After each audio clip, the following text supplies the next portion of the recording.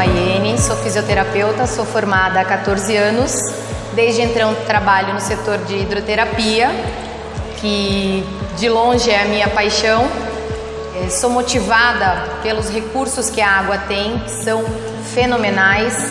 A principal motivação de eu estar trabalhando na área da fisioterapia é você pegar um paciente debilitado, seja com uma fratura, seja um pós-operatório, seja uma simples dor.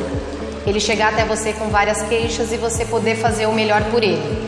Reabilitação é vida, reabilitação é movimento, é funcionalidade, é você, desde o início, pegar pacientes com limitações, conseguir fazer coisas que nem ele imaginaria que ele era capaz de voltar a fazer.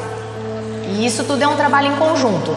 Depende do profissional, da determinação do paciente e com certeza também, que faz grande diferença, é uma estrutura boa, adaptada, que a gente possa oferecer para o paciente condições de tratamento que ele venha se sentir acolhido.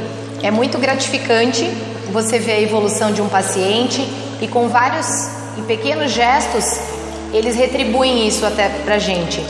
E eu sou fisioterapeuta porque eu sempre me vi trabalhando na área da saúde, podendo ajudar as pessoas. Isso não tem preço, a gratidão é imensa.